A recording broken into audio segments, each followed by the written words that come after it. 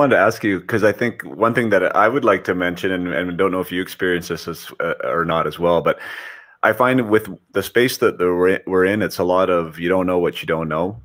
And I know that, I mean, you and I, we sound like we're learners, and I know that I'm learning more every day, but there's so much that is misunderstood or not really recognized as being important, like not even from the hockey player, but also from the parents who are making the decisions.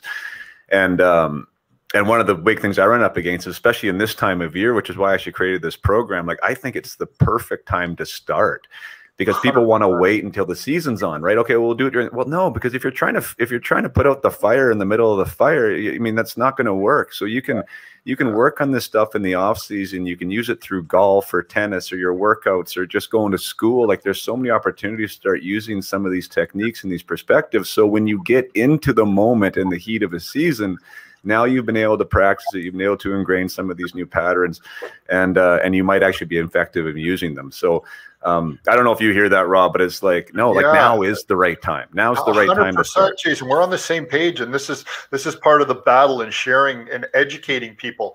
And it's not what I find too. It's not even so much the parents or the kids. It's when you're approaching an association or coaches or teams. I'm finding that the coaches are the ones that put up the block. And you know maybe I don't have a name because I didn't play in the NHL, but they look and they'll say, well, you know what, I've got my kids and they're good, and we don't, you know, we're okay. And it's such a misnomer that they think they're okay and that they're going to fix a problem. They're trying to fix a thinking problem with a physical action.